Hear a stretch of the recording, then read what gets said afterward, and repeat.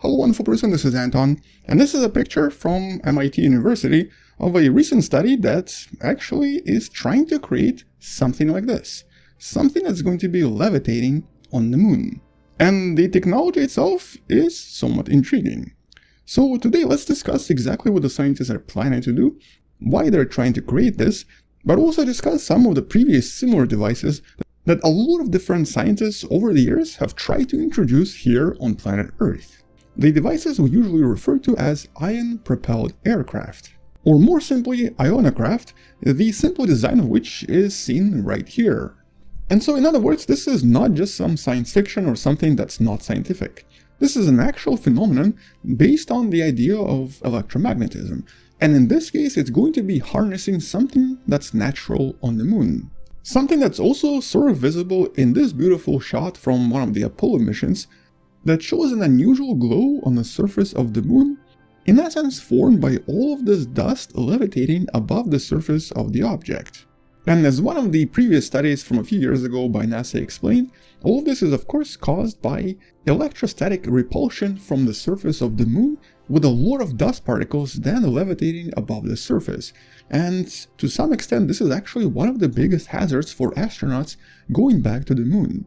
All of these levitating dust particles also happen to be relatively sharp, and in the past they've even caused problems for the astronaut suits, even going through several layers of the outer surface. And so in some sense, this dust can cause some major problems for future colonies as well. It's very abrasive, and it does have a tendency to get in a lot of different places where it shouldn't be.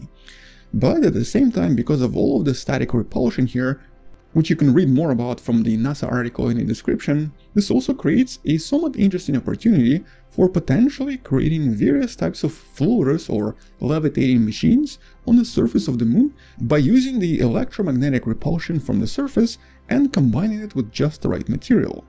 In the past, some scientists suggested that maybe we could use something like mylar, more officially known as biaxially oriented polyethylene terephthalate, and essentially build tiny robots out of this, or tiny microflyers out of this, and then have them float around the surface of the moon and explore the moon that way. But the thing is, there's a limit to how large we can build an object in order for us to actually use this as an effect, and anything over a certain size or certain mass is unfortunately going to have to fight a lot of gravity and probably not fly anywhere. But then the scientists behind this particular study decided to take it a slightly different way. They actually focused more on what we already do here on planet Earth with a lot of previous, inventions and actual patents when it comes to ionoflyers or ionocraft here on planet Earth. Now these have been actually proposed decades and decades ago, and these officially were some of the first ideas for an ability for us humans to fly around. And this article in the description goes through some really advanced designs that were proposed by this wonderful person, Major Deseversky, back in the 60s, and he actually had quite a lot of designs with some small working prototypes that eventually ended up in some really incredible Soviet art, suggesting that we might one day have these helicopter-like devices that would operate entirely through the use of electromagnetism. But despite solid ideas, and despite the fact that this is actually quite physically possible, what was not possible is that at some point you reach the weight, or mass, where these things don't really work anymore.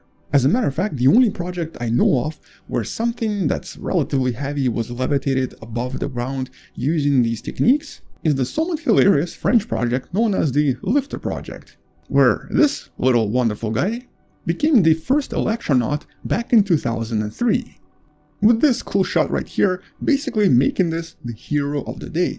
But as far as I know, this ratatouille right here, that's the only example of an actual animal in flight using ionopropulsion or ionocraft technology, where the principle is, well, it's actually kind of simple. This is known as the Biefeld-Brown effect, and it results from having two electrodes of different shape and different charge.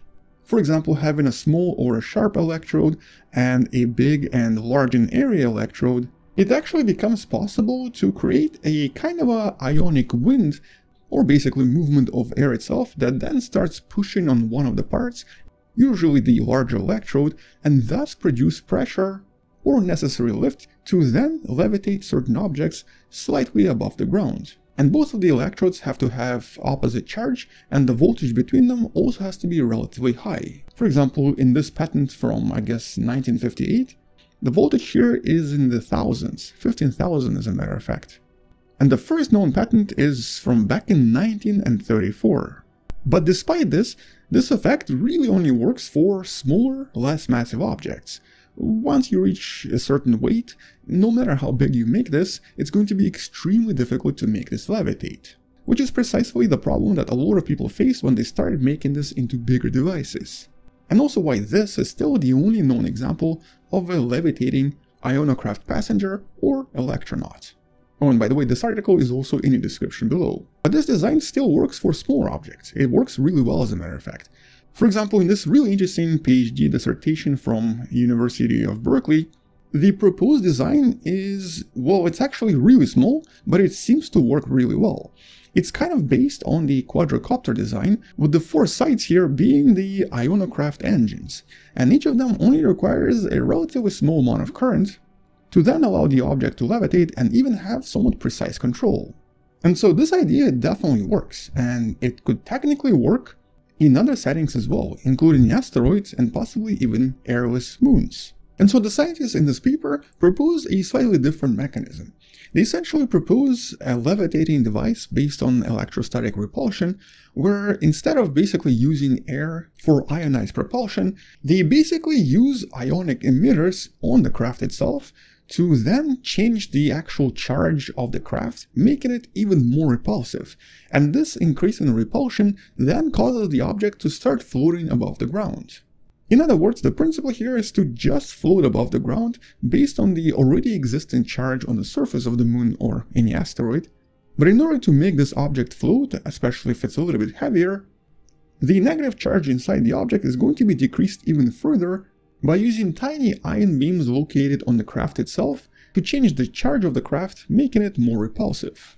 With the initial tests suggesting that this seems to work really well and might actually work on the moon or various other asteroids, assuming that they do have that negative charge needed, and also assuming that the craft itself is no heavier than 500 to maybe 900 grams or approximately 2 pounds. Which of course means that in theory, similarly to how the Hayabusa 2 probe from the Japanese Space Agency used these tiny probes to explore the surface of the Ryugu asteroid, it's going to be maybe possible to create something similar that doesn't just sit on the surface, but actually levitates around and explores the surface more actively by using the repulsive forces that every one of these asteroids seems to possess because of the solar interaction. And by floating around, you can also avoid all kinds of obstacles and all kinds of different types of rocks, and potentially create microflyers that could transport a lot of smaller things on the surface of the moon. So assuming that this works just as well as it does with typical moon dust, the actual potential here is quite incredible. In theory, future colonies, specifically crewed colonies, that are going to be residing here might be able to use this for actual transportation of all sorts of resources from one location to another. So levitation might be the way to go when it comes to the moon. But here on Earth, that's a different story. Here, once again, except for Orville right here, no one else is probably ever going to do this unless we build something ridiculously large. And so at least for now, we're going to have to stick to smaller objects or other objects like the moon or various types of asteroids. Nevertheless though, it's a really cool creation or potential creation, and it's a really cool concept that could maybe work in some of the future missions. And once someone actually tries this somewhere, I'll make sure to follow this up with another video. Until then, thank you for watching, subscribe if you still haven't, share this with someone who loves learning about space and sciences, and check out all of the relevant links, including the links about Orville, about human levitation when it comes to ionocraft, which by the way never happened, and a lot of other cool articles in the description below. Maybe support this channel on Patreon by joining channel membership or by buying the Wonderful Person t-shirt you can find in the description. Stay wonderful, I'll see you tomorrow, and as always, bye bye.